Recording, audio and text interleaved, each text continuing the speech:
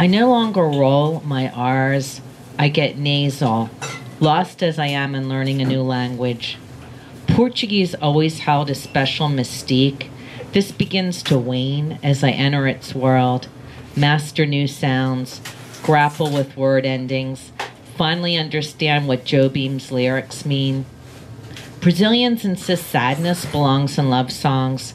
Saudade is foreign to strangers who don't come from this land of samba, of happy people who celebrate the sadness of longing.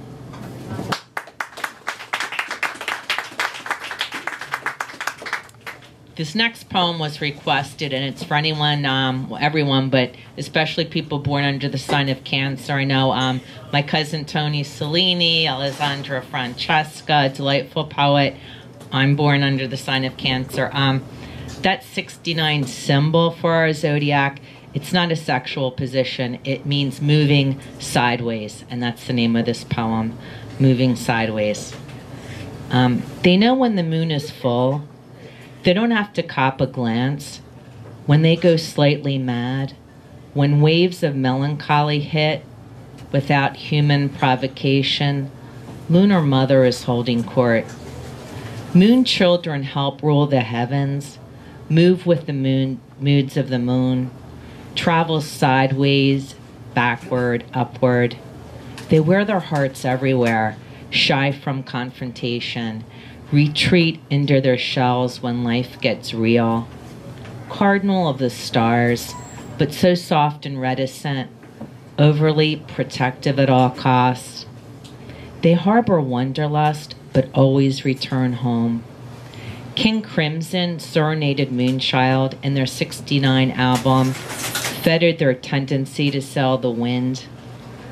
Moon children top their zodiac brethren in storytelling.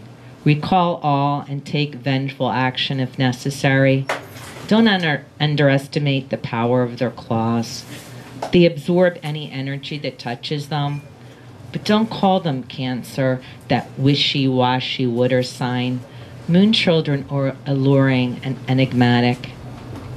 They're otherworldly, wielding bouquets of indigo, blue, larkspur. Their signature flower sprouts spurs, not delicate petals. Moonstone gems shimmer from their fingers as lunar ladies flirt with danger, never want to feel safe. Borrowed souls turning the world into magic. Moonchild's destination is the heavens, to sing upon the stars.